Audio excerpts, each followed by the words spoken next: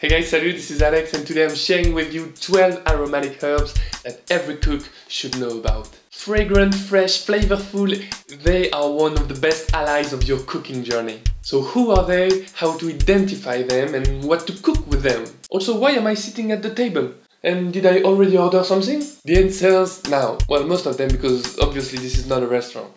Mint. Mint is one of the most famous herbs used in cooking. It's fresh, it's lemony and sometimes it's a bit peppery as well, but every time it leaves a cool aftertaste. There are so many subspecies of mint, but the most common has tough stems and bright green, oval and pointy, slightly dented leaves. Just keep in mind that mint is very powerful, so use it with utmost care. So in my head, mint is screaming Mediterranean cuisine and Middle Eastern cuisine as well.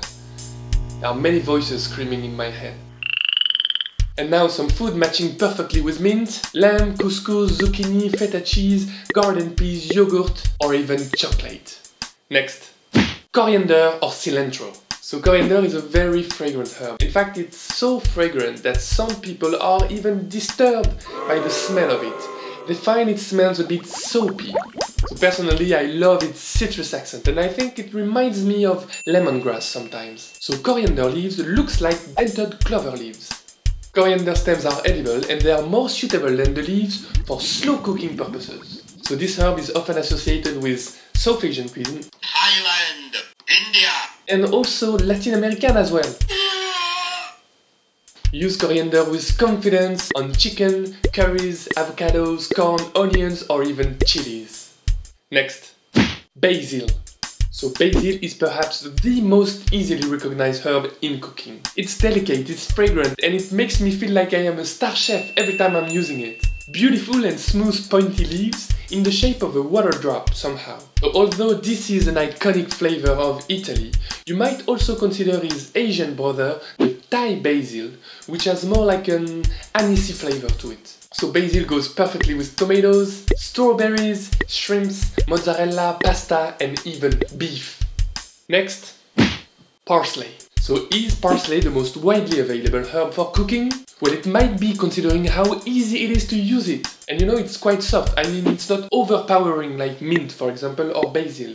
To identify parsley on the market, look either for curly parsley, which has a distinctive frilly appearance, or for flat leaf parsley, which looks like coriander but with longer, thicker and pointier leaves. It's really versatile and it's included in many dishes around the globe. You can pair it with garlic, lemon, mussels, blue cheese, lentils or even ham. Next, chive. So chive is one of those herbs with a proper and strong but hidden attitude. Though it doesn't look much, but as soon as you bite into it, immediately feels like garlic. It's very easy to identify with its smooth, long, straight and tubular pointy stems. So chive is very common in Northern Europe and is definitely part of the Swedish cuisine. In fact, it's the smallest species of the onion genus. And that's why its flavor has some kick and some garlic into it, but also some freshness as well. Chives goes very well with eggs, fresh cheese, butter, salmon, and it's a killer with cream and potatoes.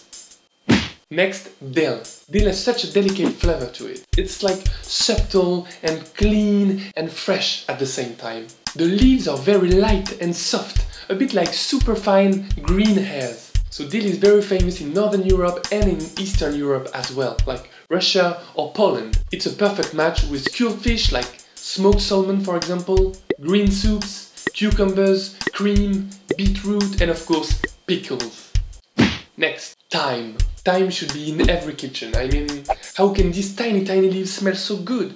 It's strong, it's lemony, and it's pungent in a way. Thyme leaves are distributed into sprigs, which are long and light woody stems. So Mediterranean and Middle Eastern cuisine are very fond of this herb. Thyme goes particularly well with eggplants, grilled barbecue meats, roasted veg like bell peppers, tomatoes, zucchini, and even goat cheese.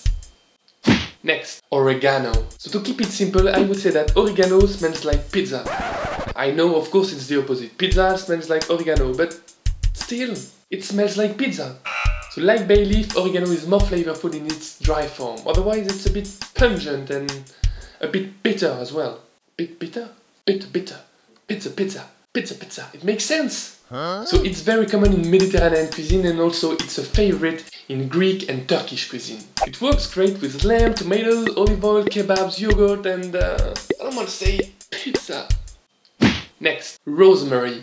Rosemary is a powerful herb with a green, tangy and woody smell. Look for woody stems with needle leaves, usually green on top but silver underneath. The best friends of rosemary are roasted chicken, roasted potatoes, garlic, apricots, it's the best jam ever, and even game as well. And next, sage. Now, sage is such an underestimated herb in the kitchen. It's pungent, it's minty, and it's even musky in a way. To spot it, look for hairy and pale green leaves. Sage is quite common in Balkan and Italian cuisine. It goes perfectly with bacon, sausages, or pork in general, rabbit, butter, gnocchi, and trust me, you could do a lot worse than a sage frittata. Next, tarragon. Tarragon smells like different. This could be a smell. I think it's between vanilla and anise.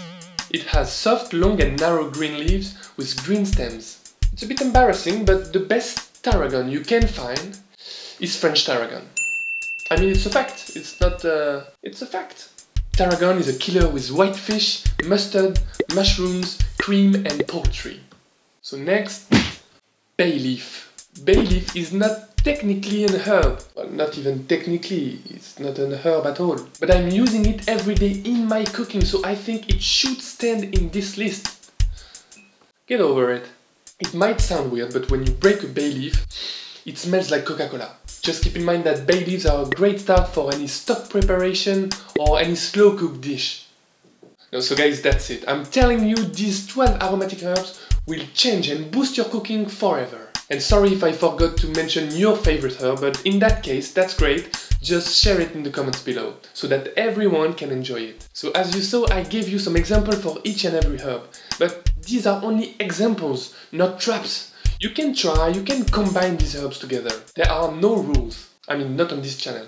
I really hope you enjoyed this video, so if you did, give it a like, share it, comment it, and of course subscribe to my channel for next videos. Bye bye, salut!